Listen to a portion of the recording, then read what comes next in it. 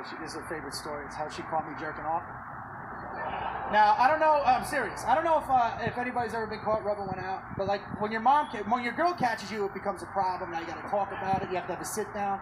But like if your mom, like when your mom catches you, you don't have to say words. They're awesome. They don't say fucking words. Like they walk in or like I remember I was rubbing one out. She's like, "Hey, Brett, okay," turn around and laugh. Right?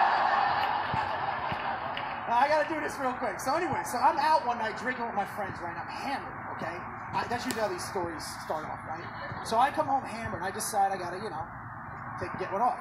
So I'm laying in bed, and this is back in the VCR days. I used to hide my porn in plain sight. I don't know if any guy ever did that with the VHS tapes.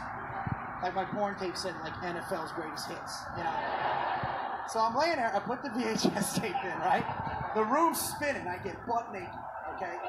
Now, ladies, every guy has their own technique. Fellas, this is mine. Put this in your pocket, take it home, and you just be a little bit more careful.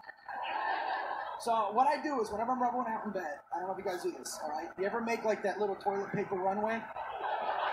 Right here, it's like nice, quick, easy cleanup. You just throw it in the bed, you wake up the next morning, get rid of the evidence, right? So I'm laying there, butt naked, drunk, got my little root in my hand, covered in toilet paper, like covered in Charmin 2-ply, because I knew it was going to be a strong one, right? So I'm sitting there, and I'm so drunk, I'm starting to rub one out, I just pass out, right? When I wake up the next morning, the TV's off, okay? And I'm tucked in my bed.